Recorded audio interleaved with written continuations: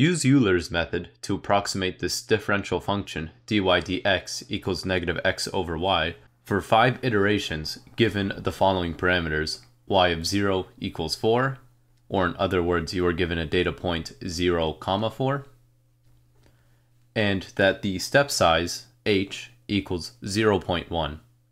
So to analyze this function with this approach, what you have to do is make this little table for n, x of n, and y of n. I'll draw a little line here for each of these. So what we mean by 5 iterations is that starting at n equals 0, we will do 5 steps. So 1, 2, 3, 4, 5 steps. Now we will base off x of n, or rather x of n plus 1, given the following formula, where x of n plus 1 equals x of n, so the previous iteration, plus h, or the step size of 0.1. That's it. However, for y of n plus 1, that one equals the previous value of y, so y of n, plus h, the same interval size, times f prime of xn, yn, where f prime is the same exact notation as dy dx, and x of n and y of n are representing this function, negative x over y, from the previous interval. By that, you just plug in the previous numbers and multiply that by h. So let's start off with x of n, where we know the first value of x is 0 given this data point here. Now to get x of n plus 1, which would be 0 plus 1, or x of 1, you add 0, which was the previous value of x, plus the step size, 0.1. 0 plus 0.1 is 0.1. Now doing the same thing, the next value, you have to add 0.1 plus 0.1, which becomes 0.2. And don't get confused, we're not doubling this. We have to now take the previous value again of 0.2 and add 0.1 to it once more, becoming 0.3, and so on and so forth, where this is a fairly constant value. See, y of n now becomes a little more difficult to calculate, where we do know the first value of the iteration of 0, 4, it starts off at 4.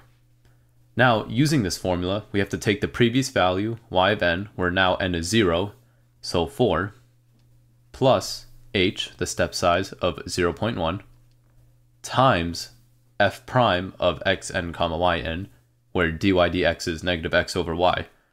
Negative x of n, x of 0, rather, is 0, right? Because x of n equals 0, so it would be negative 0 over y of 0, which was 4, which obviously turns into 0.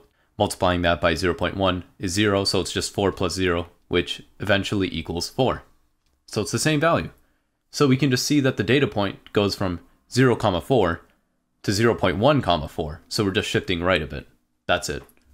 Following the same trend, we start off with 4 once more. It's the previous value of y of n, which is now n equals 1. So y of n equals 4 plus the same step size, 0.1, times now f prime of x of 1, y of 1, where x of 1 is 0.1. So negative 0.1, we're still following the same function, over 4 once more. However, this time this isn't 0, you're actually going to have to consider this. And obviously, based on the negative sign, it will decrease a little bit. So putting that into a calculator, you get a very close number that is 3.9975. Try your best not to round this and keep it to the nearest, say, 4 decimals. Now, y of 2 has become 3.9975. We have to plug that back into this formula for the next iteration. So 3.9975 plus h times, now we take x of 2, which was negative, putting that in the front, 0.2, over y of 2, which is 3.9975. Plugging that into the calculator, you get 3.9925. So it is decreasing a little bit each time. following the same pattern once more, 3.9925, which was the previous value of y, plus 0.1 times negative x of 3 is 0.3 over the new value of y, which was 3.9925, gives us in the calculator 3.98498. So you can see it's starting to decrease a little more each time. And for the fifth and final iteration, we take our value of y of 4, 3.98498, plus 0.1 times negative 0.4 over the previous value, 3.98498.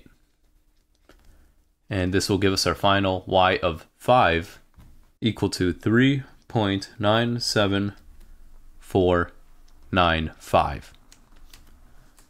So there isn't a single answer you box out, it's just a continuous interval of data points. This is a very good approach to approximating first order ordinary differential equations. So this entire table serves as your answer. If you have any questions, please leave in the comments below, and good luck.